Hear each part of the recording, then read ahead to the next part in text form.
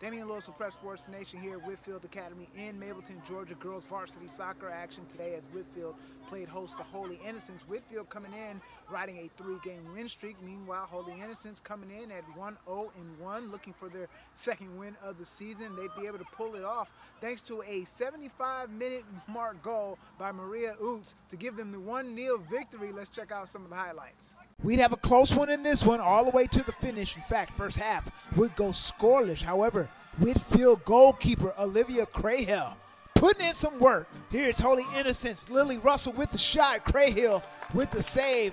Later, Reese Martin going to give it a go. And Crahill, another save. Golden Bears still trying to crack the code for a goal. Colette Harwell, dead on shot. And Crahill, another save.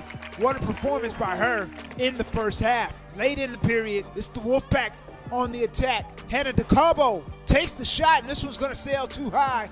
And then later, DeCabo, another shot, and this one off the cross. And the first half comes to an end, no score.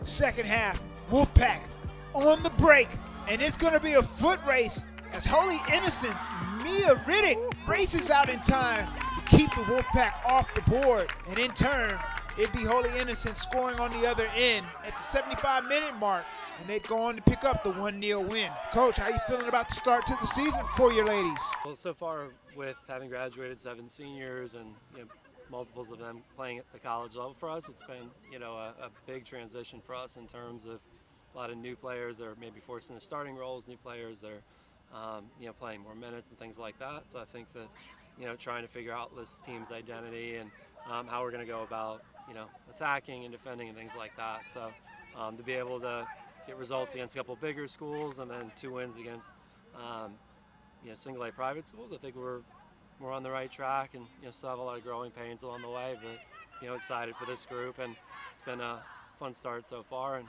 looking forward to seeing what this group can do. All right, so once again, that final score, 1-0. Holy Innocents picks up the win over Whitefield, snapping the Wolfpack's 3-game win streak. Holy Innocents improving to 2-0-1 on the season. From Whitefield Academy in Mableton, Georgia, I'm Damian Lewis with Prep Sports Nation.